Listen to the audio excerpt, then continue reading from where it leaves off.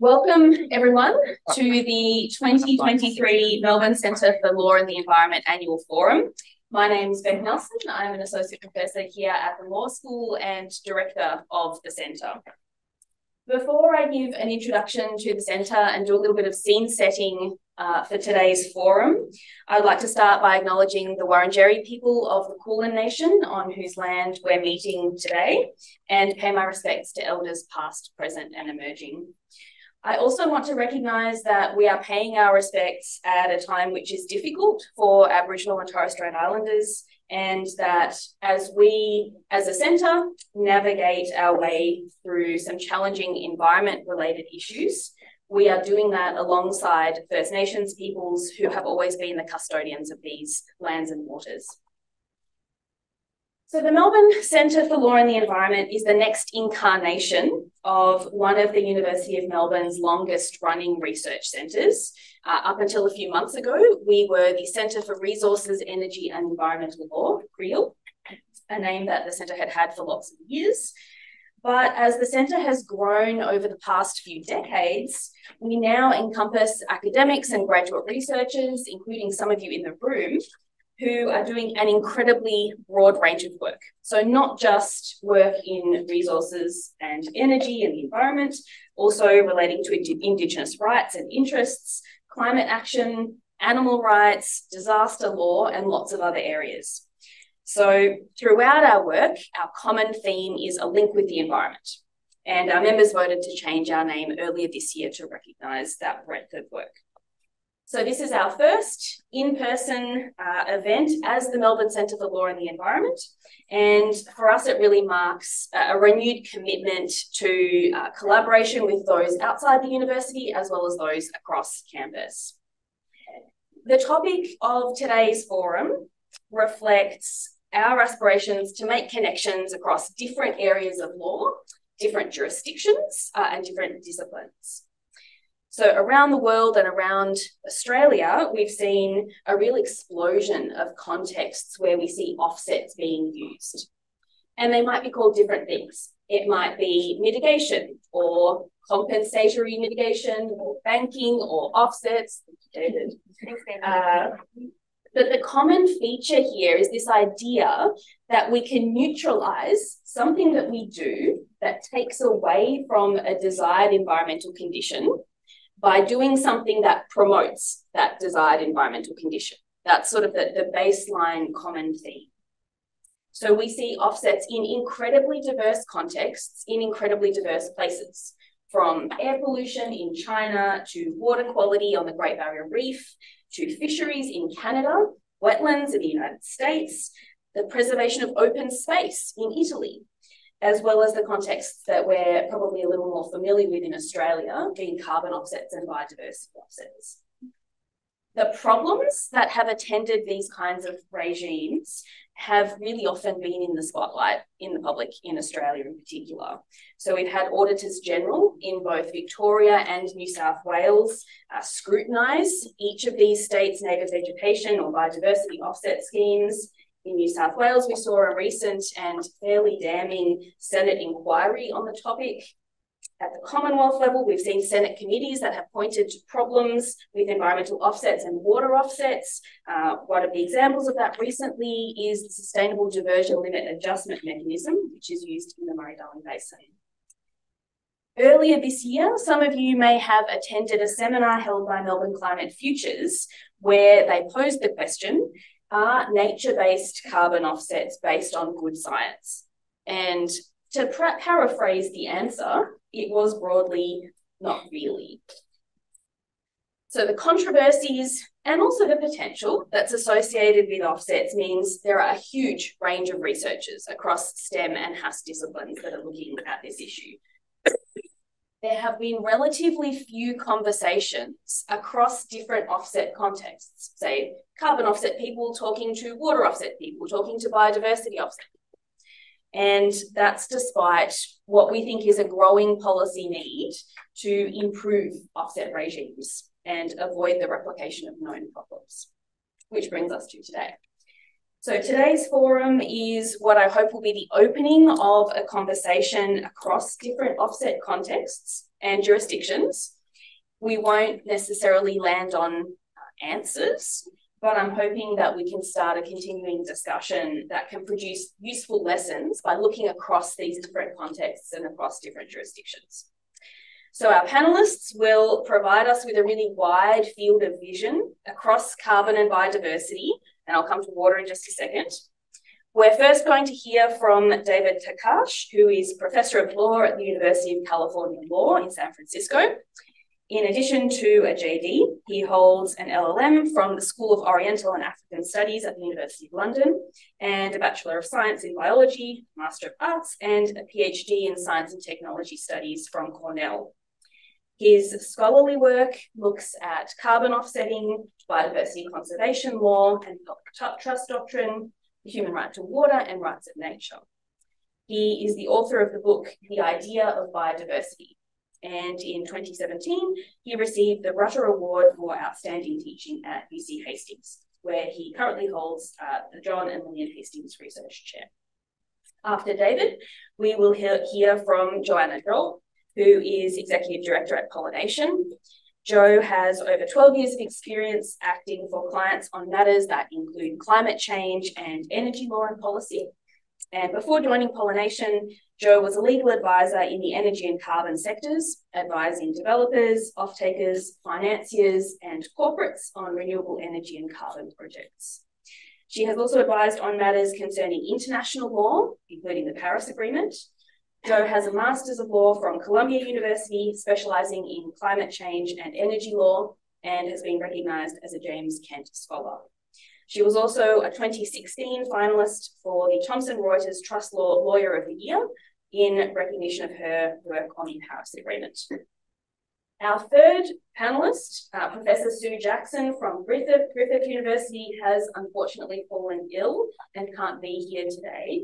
Her remarks would have been focused on the context of offsets used to deal with water issues in the Murray-Darling Basin, where she's done extensive work, especially alongside First Nations communities. Because she can't be here, we'll have a little more time for discussion, and I'm hoping some time for you, our audience, both in person and online, to share some of your experiences in diverse offset contexts. So we're going to turn first to hear from David and Jo for about 20 minutes each to hear about offsets in the context and the jurisdictions that they work in, and about the pitfalls and the promise that they see. And then before we move on to audience discussion, I'll give them the opportunity to respond and reflect on comments made by the other. And then we'll have plenty of time for audience discussion. So for our online audience, please put any questions that you might have in the Q&A function, and feel free to upvote questions that you see, and we'll try and get through the questions that most people want to hear about first. So with that, I'll turn over to David to start us off. Thanks. So I have no idea what anyone knows or what level to pitch this, but I figure no one will understand my accent anyway, so it doesn't really matter. So, okay, we are going to do an overview of biodiversity offsetting here. So in biodiversity offsetting is when any jurisdiction allows degradation of a legally protected species or ecosystem in exchange for an offset somewhere else. And it's really hard to get accurate figures on where biodiversity offsetting is happening. It's happening in like about 40-something nations, with another 50 or 60 in development right now. There's more than 13,000 offset projects that have been approved and implemented. And we're looking at a size at 150,000 square kilometers. So this is actually happening all over the world. A little bit about where this comes from, Rebecca mentioned very briefly. In the late 70s, early 80s, as part of the US Clean Air Act, the US started to engage heavily in compensatory mitigation for wetlands destruction. Currently in the US, that's about a $3 billion a year industry. And there are three different types of how that mitigation happens in the US, which again will be familiar to all of you. Either the permittee, the developer themselves, can do the mitigation. They can pay fees to the government, who then does the mitigation, or there are private mitigation compensatory offsetters who, that is their profession, they do the mitigation. Based on that, in 1990, around revisions of the Clean Air Act in the United States, there was a very successful, one of the only major successful experiments in doing offsetting anywhere, where sulfur dioxide pollution from the Midwest was flowing to the northeast of the United States with powerful constituents and destroying lakes, destroying life in various different lakes. The United States Environmental Protection Agency began a system of cap and trade of this one gas, sulfur dioxide, and it was very successful in reducing sulfur dioxide emissions through a trading and offset mechanism.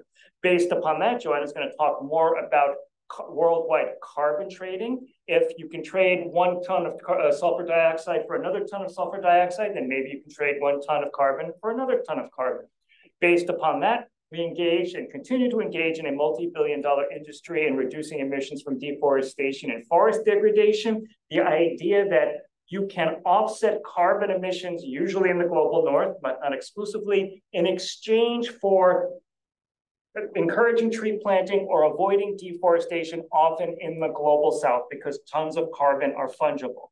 From that, we get the idea that, well, if you can do all of that, then maybe you can trade forms of life for other forms of life. I'll show you one slide from the World Bank, which covers some of the main ideas in biodiversity offsetting. So for the protection and conservation of biodiversity, the mitigation hierarchy includes biodiversity offsets. A biodiversity offset should be designed and implemented to achieve measurable conservation outcomes that can be resulted in no net loss or preferably net gain. The design of an offset must adhere to the like for like or better principle, and you need experts to make all of this work. Let's unpack a little bit of that. So the mitigation hierarchy is often used in biodiversity offsetting law. First, you should avoid harming biodiversity where you can. Where you can't, you should try to reduce your impact of biodiversity. And what you can't reduce, you should offset. You should compensate for by trading the destruction for an offset somewhere else. Some of the other ideas from that World Bank slide, this all has to be measurable. You need complicated metrics to make this work. There are debates about whether you're looking for no net loss, so biodiversity stays the same, or are you trying to get a gain for biodiversity through this kind of offsetting? The idea of like for like or better, you should be trading one form of life for the same form of life, or perhaps for a habitat or species that's even more imperiled or endangered than the thing that you're destroying. And you need external experts. This has to be science-based. So briefly, obviously, this has been controversial and continues to be controversial. So quote I like from a professor at the University of Western Australia, to me, it's akin to some guy going to that art gallery and pointing at the Mona Lisa on the wall and saying, sorry, mate, we need that bit, so the Mona Lisa has to go, but we'll paint you another one. So for people who don't like this, the idea is that individual forms of life are not fungible. You can't trade life for life. You cannot and should not replace a complicated ecosystem. People look at the kind of metrics that are used. George Monbiot says these figures, ladies and gentlemen, are marmalade. They are finely shredded, boiled to a pulp, heavily sweetened, and still indigestible. In other words, they are total gibberish. We'll get back to that. If you have a law like your EPBC law that is working, we'll get back to that as well. Why undermine that? Isn't this just a license to trash nature? There are those who feel that biodiversity should not become just another commodity. Are we just reinforcing the whole capitalist system that's destroying biodiversity in the first place? So what is the opposing argument that seems to be winning the day because of the spread of biodiversity offsetting? Proponents say, well, you should never waste a good crisis, given the cataclysm and the annihilation of species loss around the world, rates of species diminution that's 1,000 to 10,000 times what it would be without human intervention, combined with the cataclysm of climate change, we urgently need new tools. The tools that we were using for biodiversity conservation were not working effectively. So if biodiversity is priceless, that can mean it literally has no price. So perhaps we should hijack capitalism to put a price on biodiversity so it can actually compete in the marketplace. For developers who complain about the green tape of environmental regulations, having a streamlined system of offsetting can reduce the green tape of development. And again, we might want millions of dollars for biodiversity conservation, but where does that money come from? Biodiversity offsetting has provided billions and billions of dollars thus far for biodiversity conservation. Whether or not that conservation is effective or not is another question. And the program actually may work, but it's going to depend on a very complicated system of monitored, planned land use mapping. Obviously, to make it work, we have to specify what we value and how much we value and how we consider the ratio between the need for development versus the need for biodiversity conservation. And we need to specify in the law who needs to do what, when they have to do it, and who gets to do it. So for this system to work, every biodiversity offset law has to specify at least 4 different variables. The first is space. You have to specify how far from the original destruction may or must the offset be. You have to figure out what the service area is for an offset. Is it a government entity? So do Victoria offsets have to be in Victoria? Or can they be somewhere else in Australia? Or is it some subunit of Victoria where the offset has to be? Are you using ecological criteria? Some kind of ecosystem within the same ecosystem, within the same habitat type, the offset should be provided. Is it just what people want wherever that is where people might want it? Do you have certain priority spaces that you either ban from offsetting or that you prioritize for offsetting? For example, connectivity corridors between habitat types, where you're going to channel the conservation money that you otherwise might not have. In addition to space, you have to look at time. What has to be done before you allow for destruction of a listed species or a protected habitat? Is a plan enough? Is a contract for something enough? Do you have to have the offset secured if it's an avoided destruction offset? Does that have to be guaranteed? If it's a nature restoration, you're creating habitat that otherwise wouldn't exist. Do you have to do that before you allow the destruction? And for how long do you have to maintain the offset? Is it for the life of the project, whatever that means? Is it in perpetuity? If it's in perpetuity, do you have financial arrangements to make sure that that happens? The third variable is you have to specify type. What are you trading for something else? Species for species, habitat type for habitat type. How do you measure the habitat type? Is it measured simply in hectares lost for hectares gained? Can you use improved management? We were not doing a good job managing this habitat for blah, blah, blah. And now we're going to do this, that, and the other thing. And that is your offset. Do you always have to have like for like, the same species for the same species, the same habitat for the same habitat? Or can you trade up something that is vulnerable, perhaps for something that's critically endangered, even if it's not the same exact thing? And are there any no-go red flags, habitat or species that simply can never be offset? And then destruction is almost always permanent. The biodiversity offset isn't necessarily going to work. Sometimes species fail to read the contract that they're under and don't do what the planners actually want them to do. So what's the ratio of lost land or lost species to what you're actually providing in the offset? And you need some kind of metric that makes this system work. What's the quantity of area? What's the quality of what you're providing? How significant or imperiled is what you're losing versus what you're gaining? And how risky is the actual offset? What's the likelihood it's going to succeed? And you have to have some kind of metric to allow this fungibility to happen.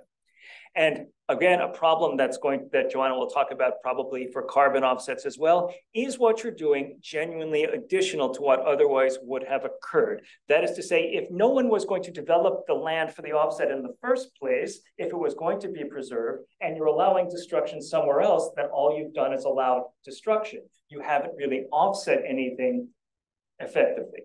Finally, you have to specify personnel. Who's doing what?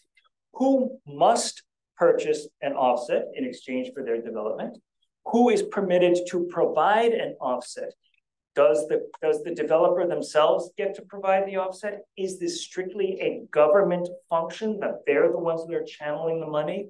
Do you foment an industry of private offset brokers or providers that this is their specialty?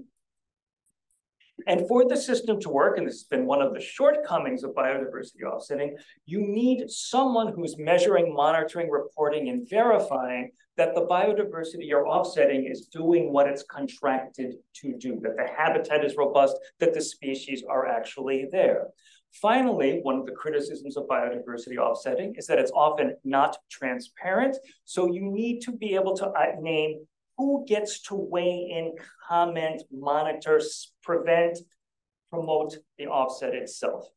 So I think what people in Australia maybe don't realize is that you are the global leader. And if you're looking for lessons from somewhere else, it's really everyone is looking for you because you've been doing this for longer than anyone else. And that many, not only is the Commonwealth doing this, but many of the states have their own biodiversity offsetting laws. You've made all the mistakes that there are to make so the rest of the world can look to you and learn from your mistakes. I think people probably know this, but in the October 2020 review of the EPBC Act, offsets were one of the many, many criticisms that came up. So changes are required to the policy to ensure that offsets do not contribute further towards environmental decline. And the report wants there to be a national environmental standard developed for offset. They have to align with other kinds of land and social planning. They should be ecologically feasible, and you should have a more robust system of monitoring and measuring what's going on. The government responded with the Nature Positive Plan in 2022, better for the environment, better for business.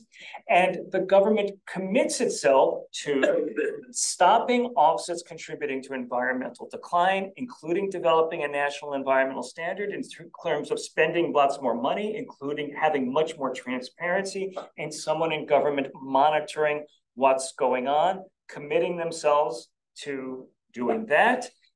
2023, just recently, you have a nature repair market bill that takes some of the criticisms and the promises of the 2020 report and is attempting to set up a system of nature repair. So the time right now in Australia to have this conversation is right now. In addition, there is a growing voluntary market.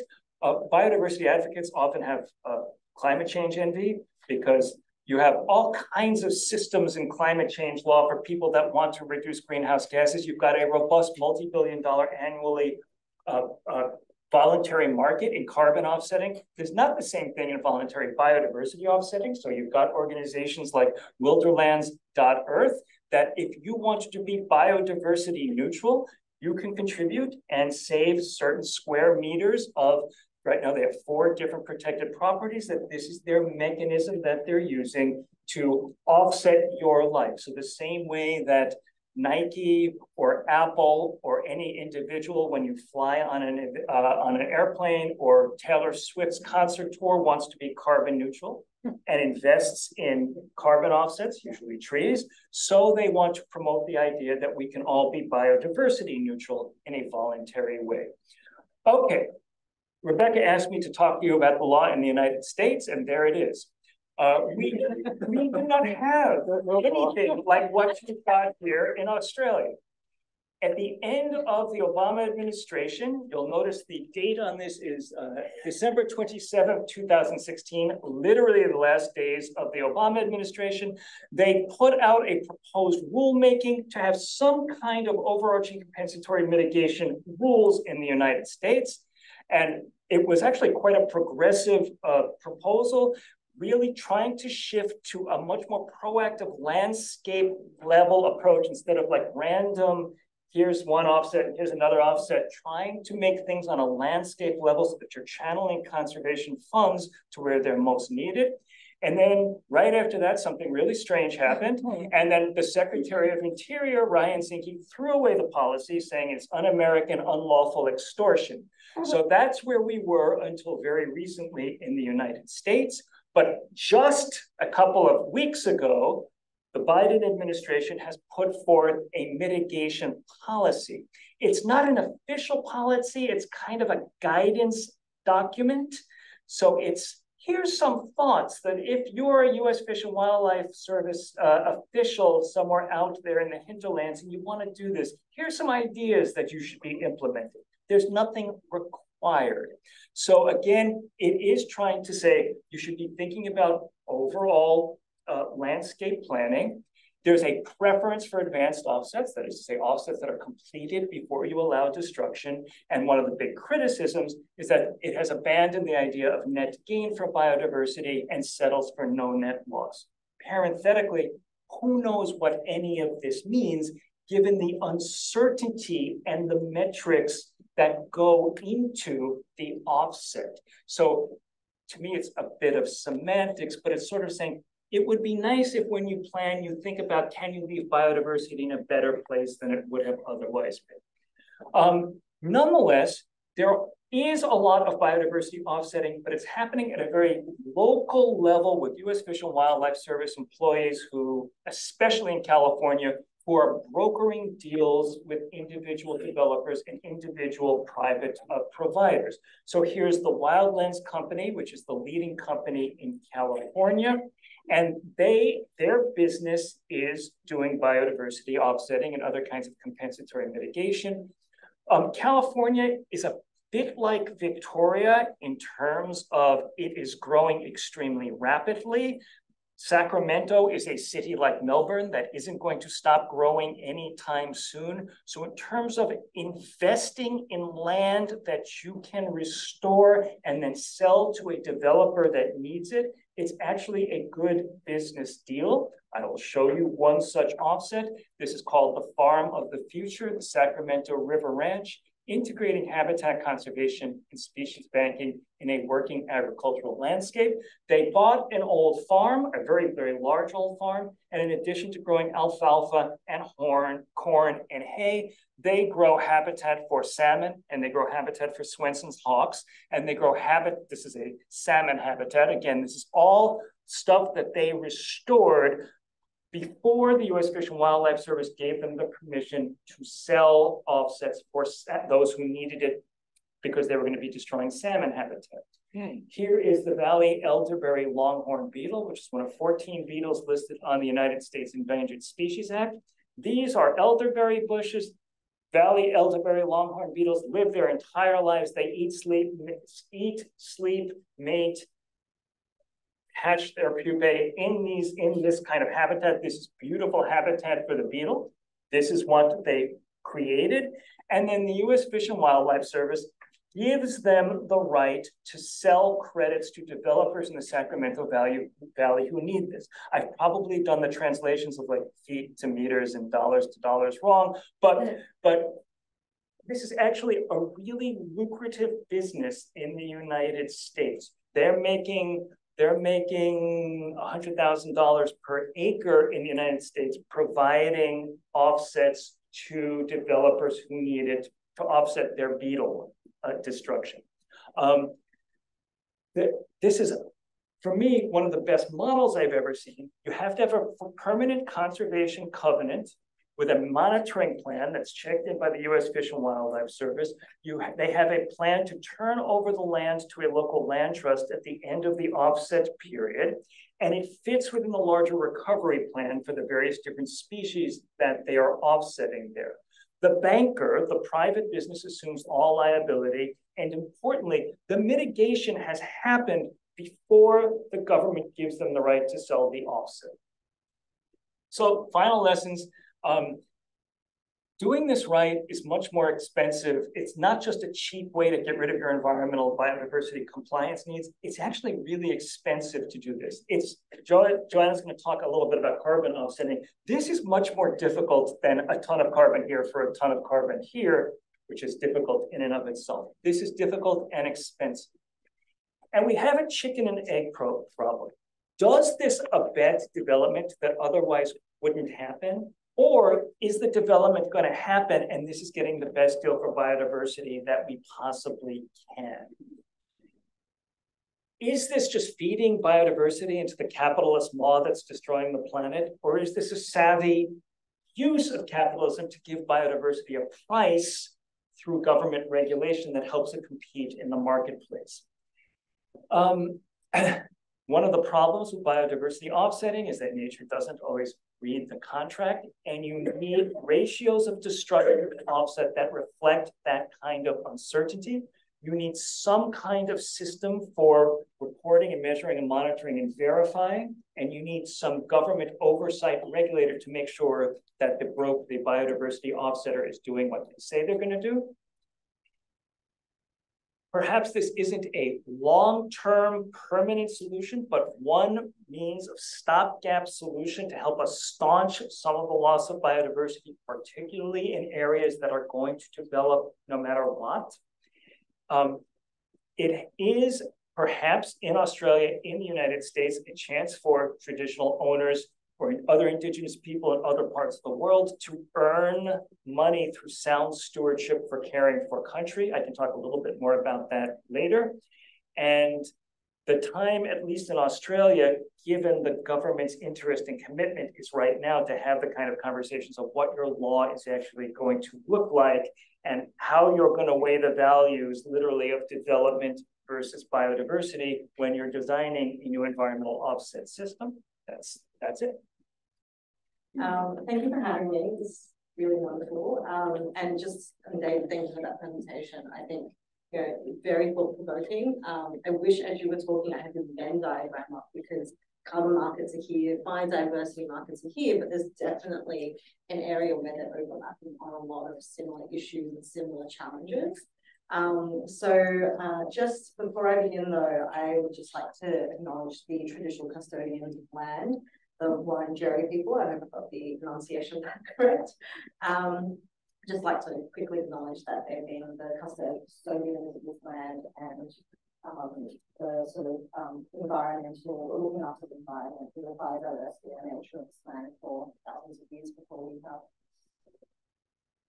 So the angle I'm going to take to this might be a little bit different.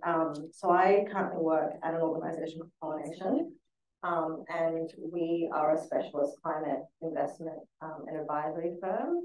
Within the firm, we have a law firm, so we have quite a few what we like to call refugee lawyers who are trying to do their bit for the climate. We work with governments, we work with private sector clients, mostly around the issue of climate, but more and more so about the issue of nature and biodiversity, because you just cannot have a conversation today about climate without talking about biodiversity and that whole no net loss concept. We see it creeping into all sorts of conversations at a corporate level with governments that we work with. What I do in the organisation is in part work with governments to write climate change laws to help fully facilitate carbon market transactions.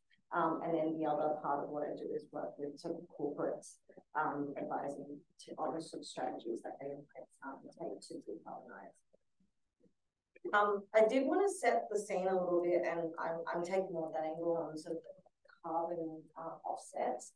But I did want to take a step back and potentially kind of zoom out a little bit from the concept of offsets, because I think the carbon market, as David has mentioned, it's been around for over 2 decades, and it's really just developed in all weird and wonderful manners across the world in different forms. But fundamentally, when I think offsets, they are a form of carbon credit. And when I think of a carbon credit, they usually sit in a voluntary market or they sit in a compliance market. There is something that I just realized might be missing on this slide, which is this emerging Article 6 market, which we're definitely seeing develop under the Paris Agreement and hoping for some interesting outcomes this coming COP. But that is really sort of the market that's developing at the international level. But for the most part, I think you can categorize your market generally into a voluntary market and a compliance market. And in Australia, we're pretty fortunate to have a compliance market that's also general to active use that also gets used for voluntary purposes. So going back to real basics, and David, this kind of in part is one of those areas that overlap. We're pretty lucky that in the carbon space, we have this 1 ton equals 1 credit. concept. And I think in the nature space, it's a lot more difficult to measure apples for apples. You're really measuring apples and oranges most of the time. So, you know, at least in the carbon markets, we have this equatable sort of formula where you can actually make a commodity out of it more simply. Still complex, but more simple. So just something to note, I think, you know, there's a lot of discussion and rightfully a lot of heat on particularly the voluntary carbon market. You'll have seen that in the media definitely over the last 12 months. But it is worth zooming out a little bit and noting the opportunities that exist.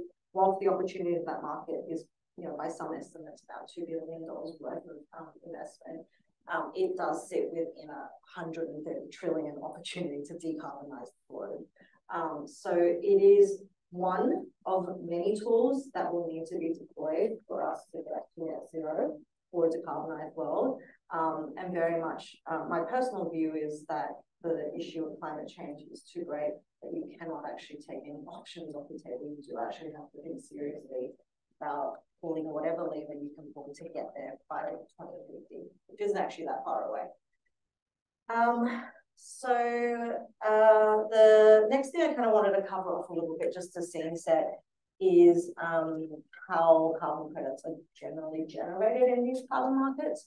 So whether they be in voluntary or compliance markets, usually it requires some sort of activity to happen to either reduce or to remove emission from the atmosphere. The ways you could reduce or remove emissions, you know, broadly, I think you can categorize them into nature-based solutions, which I believe there was quite a robust conversation around, as well as technology-based solutions. And just on this slide, I've incorporated just a sum of the very many methodologies that you could actually deploy to reduce or remove emissions. So I think the topic of, well, when I looked at the title of this conversation, was really around opportunities and challenges. And I guess I kind of wanted to discuss this through sort of my experiences, whether they be working with governments or with corporates. But certainly the carbon markets have been around for a really long time, longer than what a lot of people think it has been around for. And it's interesting where we are now. You've got various markets like the ETS Europe. You've got voluntary carbon markets like their own gold standard that have developed. And there's this real effort at the moment globally to kind of bring together all these approaches and try and standardize them in some sort of way. And I think nature is still in the early stages of trying to figure out how do you value nature, how do you measure nature, and how do you verify. But, you know, we're fortunate enough that carbon markets have gotten to a point where there are a lot of really real live transactions that happen, which enable sort of climate finance to flow, which I'll get into in a second. But there is sort of at the international level, you see it through UNIDROIT, I'm pronouncing that wrong, French pronunciation, UNCITRAL, a lot of legal bodies looking at how do you harmonize laws, how do you harmonize trades between borders. But irrespective of that, you know, not having that harmonization, the carbon markets have still been able to develop over the last 2 decades. So what I'm seeing, you know, when I sat down and had to think about the opportunities and the challenges with carbon credits, you know, there is still a huge opportunity for this to be an effective way to funnel climate finance, particularly to developing countries where actually the impacts of climate change are the greatest. You know, not a perfect system, but you can have this development mechanism which was developed under the Kyoto Protocol, and that was sort of brought into place early 2000s to that mid-2000s. We've seen billions of dollars flow through that system to deploy renewables, which, you know, on the issue of additionality, many rightfully would argue that renewables are no longer additional, but in certain jurisdictions, I think there is still a case to say, particularly in least developed countries, to say that you do need that additional finance that can be attractive to the creation of the carbon credit to get some of these projects off the ground. The challenges, though, however, particularly, and I see this particularly in the work that I do with governments, and I've been working with quite a few governments in the Pacific. A lot of my US colleagues do quite a bit of work in Africa, but it is a similar set of challenges in terms of the lack of capability and the lack of capacity. I think it's, you get down to the nitty gritty with these governments. They're really keen to access carbon markets to support, whether it's their climate ambitions or even economic development. But the infrastructure that you actually need to have in place to facilitate these transactions is not actually that simple. I look back to Australia where we, back in the day when we did have a cap and trade scheme proposed and some pretty decent legislation proposed, which unfortunately part of it got axed. But we did manage to set up some key pieces of infrastructure like registries and tracking and things that, the methodologies that under which you would be calculating your carbon emissions. And then there's the reality that in many of these countries, there's just a genuine lack of human resources. And so bringing up knowledge, like sharing knowledge, bringing up the capability in that respect does take a lot of time, but absolutely worthwhile. I think an interesting example that, and it's quite live because I've been thinking of this and working on this a bit, is some work we're doing in Fiji in the Red Plus context. So Fiji actually, and this is all very public, very Googleable, but Fiji actually accesses about, I think about $12.5 million worth of funding made available through the World Bank under the Forest Carbon Partnership Facility, many acronyms in this place, so FCPF. Through that funding, it's essentially underpinned by carbon credits, but the World Bank is sponsoring Fiji to develop Red Plus projects. So trying to get people not to cut down the trees that would have been cut down otherwise for logging purposes, for example. And through that project, the conversations I've had with people in Fiji around this, the capacity building, they've gone on a real journey over several years with how do you draw up a baseline, how do you measure this stuff, how do you actually justify that it's additional.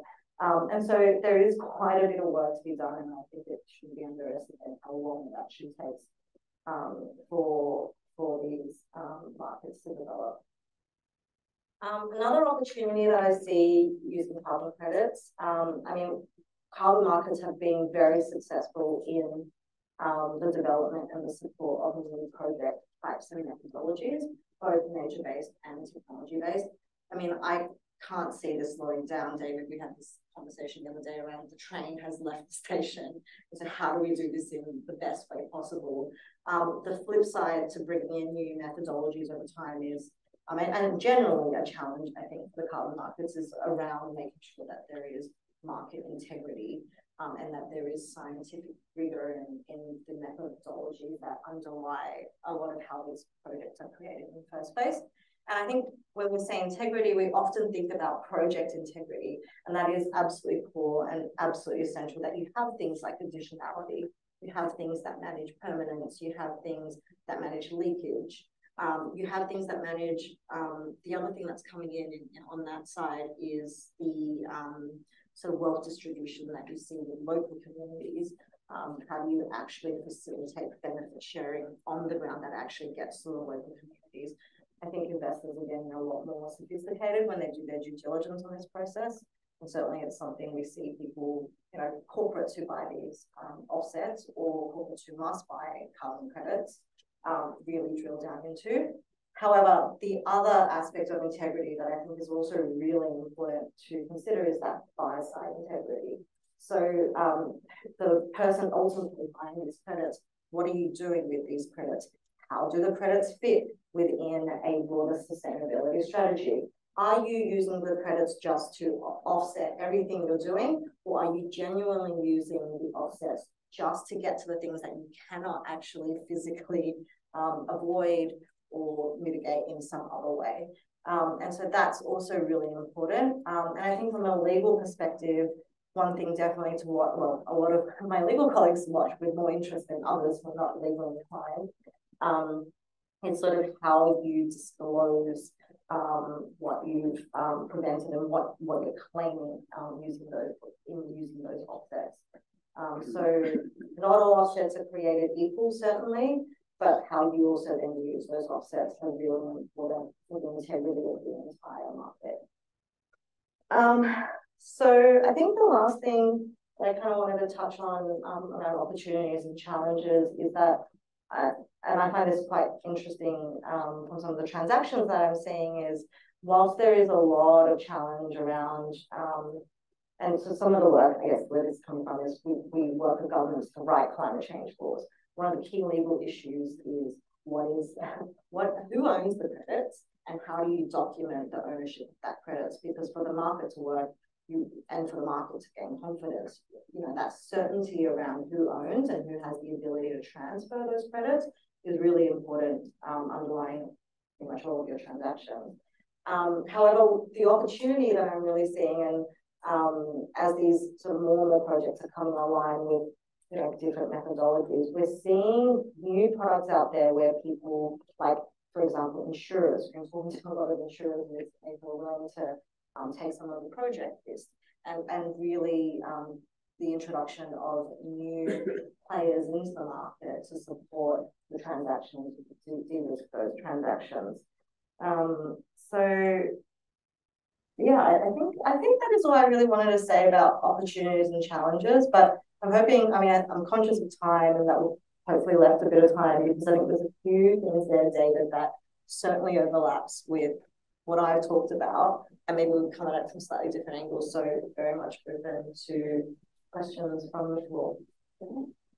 Before we move there, I might just give David an opportunity to put in any additional reflections based on Joe's comments.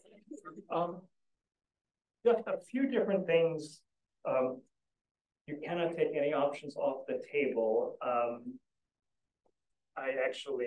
Maybe there are options that you should take off the table, but in this case, really, we have to try just about everything. I actually agree with that. The problems of standardization that you mentioned, it's much easier in carbon than it is for biodiversity, but it's still awfully tough in carbon. You can't underestimate the complexity of legal systems that you need to make this work, which makes it even more difficult in the global south. I did a consulting report many years ago for a major NGO looking at how do you make carbon a marketable, forest carbon a marketable commodity. And when you think about the fact that who owns the trees might be different than who owns the roots underground, might be different from who owns the carbon credits, might be different from who owns this, that, and the other thing, and you're trying to make this a marketable thing, that's tough enough in Australia, never mind in Indonesia, right? There's going to be, so this is really a tough thing to bring up, and that's for carbon, never mind biodiversity. And benefit sharing to local communities is always a problem. And how do you make sure that the benefits, if you have this major opportunity costs, whether you're doing biodiversity offsetting or carbon offsetting or REDD+, if the local community cannot use the forest, for example, as they used to be using it, how do you make sure the benefits actually get to them, don't get trapped with international consultants or with government incompetence, or so that's always a problem in any of these. And that issue on marketability is so fascinating because there's so many elements of marketability, right? And so if you go to market, people in the market want to see all these things actually happening. Some of the bigger corporates who, I think are probably some of the more ambitious ones, will really drill down into some of those issues and want to see like demonstrable evidence that the people on the ground are actually getting paid, not just pittance, but, something that is, because you're right, like you take that land away from them, they can't actually use it for agricultural purposes, which is actually what happens in many parts of the world. So how do you compensate landowners to give them, additional financial incentive not to cut down the trees? It's all actually quite not as simple as people make it out to be, but certainly I don't envy the challenges that are in the nature space, but we certainly have to, I don't think, because some of the solutions on the table do definitely scare me, but I have to remind myself that we still need to talk about them because of what we are facing between the biodiversity crisis as well as the climate crisis. So I'm sure that will spur much discussion, but round of applause for Joe. We now have run out of time. So last 20-second comment from both of you, and then we will wrap up. Oh gosh, 20 seconds. Hopefully I've given a little bit of optimism to the audience. I know like it's, you know, it's hard being in this space sometimes, but I think it is ultimately at the end of the day, important issues that we're dealing with, and you know, giving up me is not really an option. And so, you know, I would encourage people to, you know, try and be a little bit more optimistic. It is definitely hard, particularly for the offset space right now.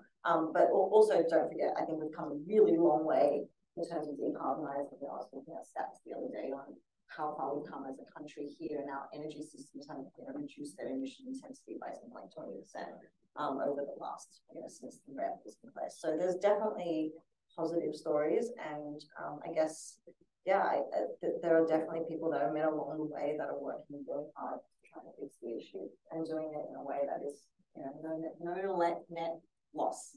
Because Australia has been the world leader, there's a no good deed goes unpunished situation where you've made all the mistakes, but there's been very damning reports that have come out on the Commonwealth's plans for biodiversity, execution of biodiversity offsetting on New South Wales, on Victoria's biodiversity offsetting, and all of these governments are committed. They're not saying, oh, well, we're not going to do this anymore. They said, okay, we're going to do this, but we're going to do it better. That is to say, no one in this country seems to be backing away. It's a growth industry.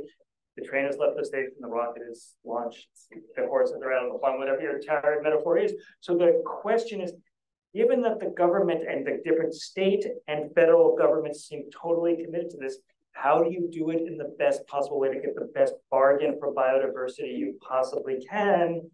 Seems to me where I would intervene if I were intervening. All right, well, thank you so much both for sharing your insights. There's clearly huge complexity in all sorts of areas, huge questions about the appropriate scope of the use of offsets in time and in space. And clearly a lot of work for lawyers and rule designers to be thinking about in this area. So thank you very much both.